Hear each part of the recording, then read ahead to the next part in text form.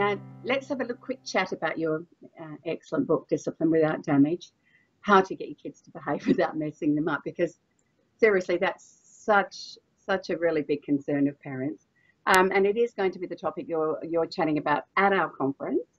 So, you know, without giving too much away, can you tell me what we might expect from your seminar session that we've got coming up? Yeah, so one of the biggest pitfalls that we can kind of find ourselves tumbling into as parents is that we get lost in the form of it all.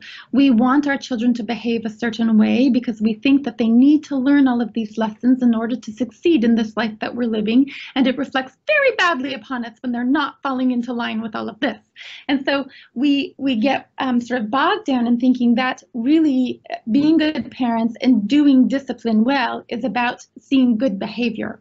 And yet, when we go into sort of the developing brain and we understand that by default, children have immature brains. They aren't adults, and so they have to go through development. It's going to lead to them being dysregulated and needing our support in helping them through.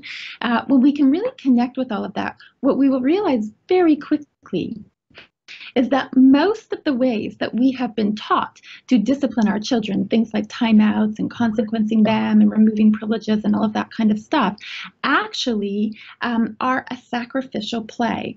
You are perhaps momentarily landing on good behavior, but you've arrived at that outcome at a cost. And the cost has been that you've put the very thing most essential to healthy development, which is your children's relational connection back to you, on the line. And for what? For good behavior. The reality is you will grow a child capable of self-control, capable of managing their impulses, capable of making great choices when you connect with them and flow in alongside them and support them through the challenging moments of life. It grows them really amazing brains, and beyond that, really incredible souls.